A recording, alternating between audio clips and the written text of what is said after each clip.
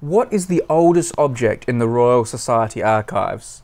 This is a very difficult question to answer, and of course it depends on your definitions, but one candidate is in this box here.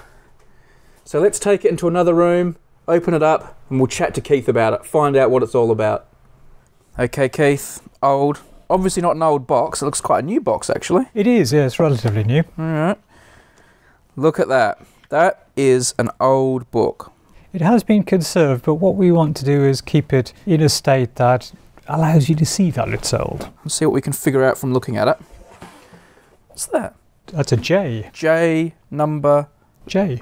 J stands for journal book. So this is the journal book of the Royal Society, the first journal book, and the first record of a Royal Society meeting. We can see here on the spine this contains records from 1660 to 1663. Alright, I'll take my gloves off because we're going to be handling delicate paper. I'm so clumsy with the gloves. Okay, so here's where it all begins for the Royal Society. But this is before the King was even involved. That's right, so this is the very first meeting of the Royal Society after a lecture by Christopher Wren at Gresham College, and memorandum, here we go, it all starts here. Christopher Wren's work is known to anyone who knows any of the landmarks of London. That's right. Well, Wren at this point is a natural philosopher, of course. The fire of London hasn't happened yet. The reconstruction of London that he was involved in hasn't happened yet. 28th of November 1660, he's Gresham Professor of Astronomy, and after he gives a lecture, 12 individuals get together to establish what they think will be a college. These persons following according to the usual custom of most of them met together at Gresham College to hear Mr. Wren's lecture, just like you said, Keith. Boyle was there, was he? Yeah. Mm-hmm. We've got Boyle, Moray, Wilkins? Yeah. Mm-hmm. What did they do at this meeting, Keith? And after the lecture was ended, something was offered about a design of founding a college for the promoting of physico-mathematical experimental learning.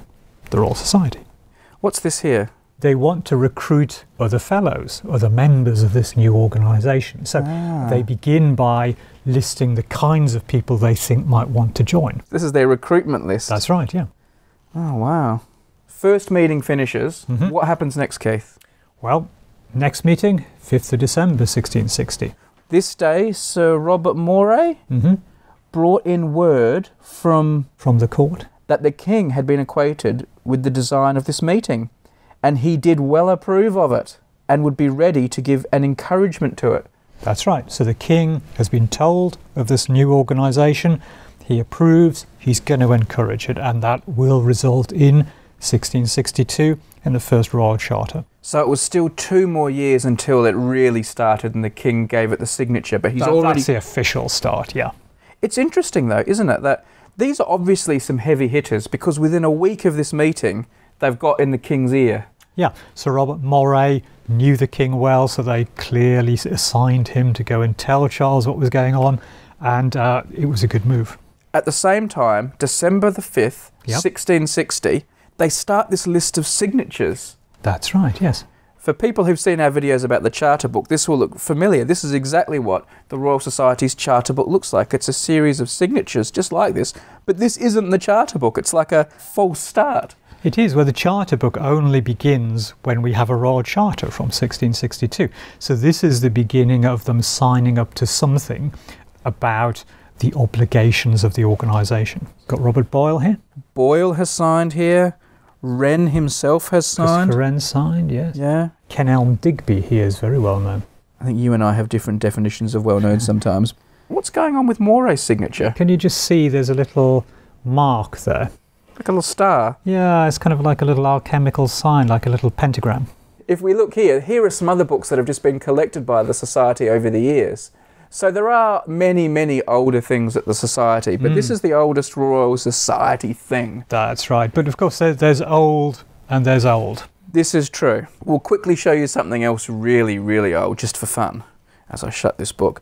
Because if we go back to 1976, in March, there was a great explosion in the sky above China, and at a place called Kirin, a huge meteorite broke into pieces and smashed into the ground, and it has been a really fertile area of research ever since. And one fragment of that meteorite has found its way here to the Royal Society. Conveniently, here it is. Let's glove up in case we start getting hardcore. And we will move into position something that is literally billions of years old. Indeed, yeah. Depending on who you believe, what, maybe 2.5 billion years? 2.5, 3.5 maybe, yeah. What's a billion years between friends? Exactly right, yeah. So this is a piece of the Kirin meteorite in this gorgeous display case. Yep, it's letting it down a bit, I think, but, you know, it's still a nice gift to get. Keith is not happy about the display case, just quietly. So this is kind of just sort of a cultural gift from our friends in China, or? That's right, yes. When we get delegations visiting the Royal Society or the Foreign Secretary visits overseas, quite often you will get gifts, and usually there'll be books or information about the organisations concerned.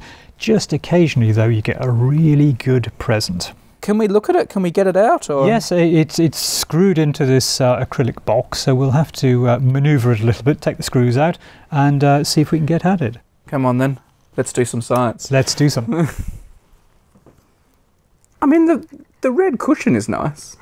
If you like your plush cushions. I like plush cushions. There we are. Here we go. So there. Part of a much, much larger rock floating through space until a fateful day in 1976 when it came face to face with a big planet. Oh, it's much denser than you might expect. For those who are wondering, this is a chondrite meteorite. Wow. So floating around in space for billions of years and in your hand. It makes that 1660 document suddenly seem a little bit less impressive. Bit like yesterday, really.